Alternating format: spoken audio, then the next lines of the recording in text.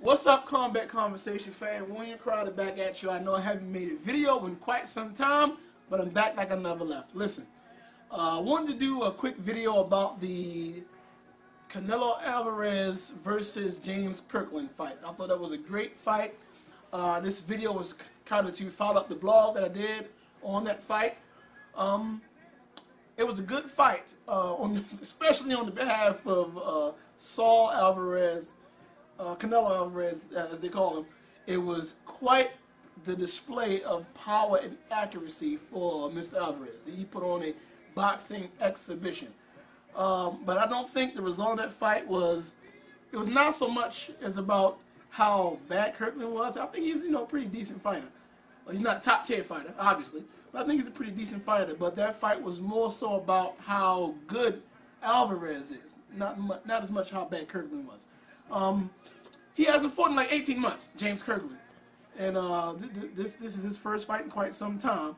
I was actually there. I got a chance to see him fight live at his last fight around 18 months ago when he fought Glenn Tapia at the Boardwalk Hall in Atlantic City, New Jersey. I was there live. And he scored a TKO over Tapia, who was also a pretty decent fighter. But yeah, so I don't think Kirkland is a bad fighter at all. I don't think this fight should reflect that. I does think it reflects that his status, and as far as the the tiers of fighters go, he's not a top tier fighter as of yet. Yeah, his only other loss was back in April of 2011, and that was to Nobuhiro Ishida. I think I'm pronouncing his name correctly, the Japanese guy. And he took a nasty loss that time. He got TKO'd in the first round. And which brings me to my next statement. I'm trying to figure out why he dropped his trainer, Ann Wolf. Ann Wolf was a pretty good trainer. And in regards to him training with her, he had an undefeated record. The only loss he took, which was against Ishida, she wasn't in his corner then. She wasn't his trainer then. That would have raised a sort of a flag for me, so to speak. But whatever the case may be, his excuse or his statement in regards to him dropping Wolf was that he needed some fresh faces in his corner. Not really sure what he meant by that, but like I said, I'm not a boxer. I'm a martial artist. There's a clear difference between the two. But I don't know. You might want to reconsider that. Nevertheless, you'll see Kirkland bounce back. We will see Kirkland bounce back, I do believe.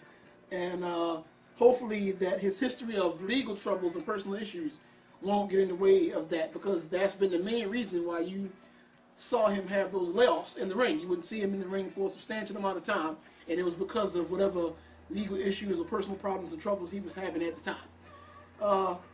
Yeah, so good luck to you, James Kirkland. Hope to see you back in full force soon, back in the win column. In regards to you, Saul Canelo Alvarez, that was an awesome fight, and I hope to see you in line for some pretty big fights soon. Maybe with Triple G Golovkin, maybe with Peter Quillen, Kell Brook. Who knows? All those three guys, I think, will be pretty good competition for Mr. Alvarez. Since we're on the subject of boxing, I will be hosting, or not, excuse me, not hosting, let me choose my words wisely, I'm not hosting anything. I will be doing live coverage of the next Baltimore Boxing Renaissance here in Baltimore at Mountains West. I was at the last one. Shout out to Shaw Brothers, man. I had an awesome time there, and I'll be doing live coverage again from Baltimore Boxing Renaissance. The third one they're having here is going to be held at Mountains West again, and it's going to be on June the 20th. So Combat Conversation will be there in the building live, ringside, giving you full details, full coverage.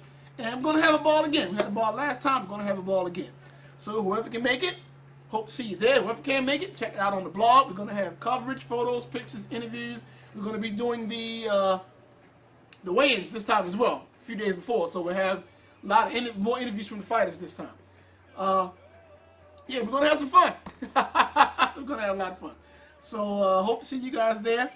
And please keep sending the email, keep sending the request, keep sending any questions you may have, any suggestions about any blogs you would like to see coming up soon. Keep sending them. And the email address, you should see it somewhere right here at the bottom of your screen. Well, we post the email address all the time. But yeah, keep it coming, guys. You guys have been awesome. You guys have been showing me nothing but love, but support, and I truly appreciate it. So stay tuned for the bright future of Combat Conversation. revolutionizing the world of combat sports. We here, baby.